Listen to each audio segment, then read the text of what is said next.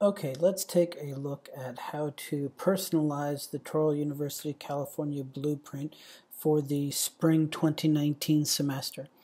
As you know, each semester we take feedback from faculty through their Canvas champions in each of the programs and colleges to make revisions to both the layout and the content of the blueprint. So let's take a look at the changes that we've made to the spring 2019 blueprint and the specific things that you will need to update in that blueprint.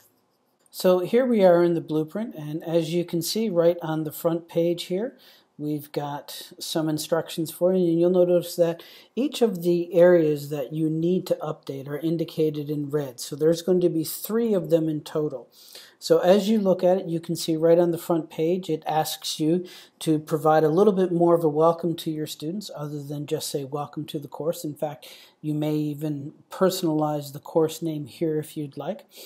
And once you've done that, you want to remove the instructions in red. Now, as always, these are pages, so what you want to do to edit them is to click on the edit button here over on the right hand side, and that will allow you to be able to go in and add your own information here as well as delete that instruction in red. Now, unlike previous versions of the blueprint, there is nothing in the Start Here area that you need to update. So in the last semester, there was some information in the Start Here option that you needed to do. In this particular version of the template, or this particular version of the blueprint, there's nothing in the Start Here area that you need. So the second area that you want to look at is this syllabus area. So when I click on this, you'll see that there's several items here. And the first is that you'd want to add your course description up here. Then it asks you to add your course objectives here. If you want to have an introductory video to the course and about the course, this is where you would put it.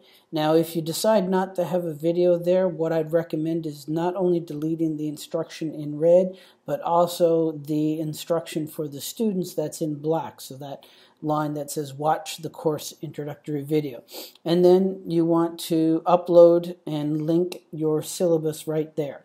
And similar to the home page, the way in which you would do this is you go over here to the right hand side and click on the edit button. Going back to the home page, the third and final area that you have to update in this particular blueprint is the instructor item. So when you click on the instructor item, you'll see that there's a placeholder picture that's here, so it recommends that you put your own picture there and then you delete that instruction. Obviously, you're going to want to fill out your name, your email address, as well as your office location and your telephone number. If you do maintain specific office hours, you should list them here. If you have specific hours where you're available through some synchronous tool, what I would do is I would list those dates and times here, or days and times here. As well, I would actually say what tool you use. So online using Zoom, and I would put a link to your Zoom room there, if that's how you do it, or online using Skype, and then put in your Skype address there, so that way students know how to contact you.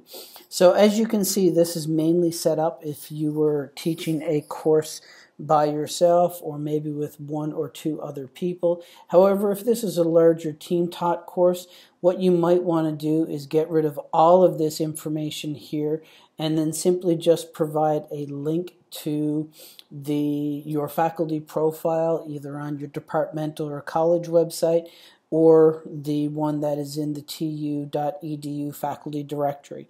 So either of those options I think are good. The other way in which you could do it is you can actually create individual pages for each instructor and just have them listed here and then have a link to the page. So you could have the person's name there and it links to another page in Canvas that you've created about that particular person.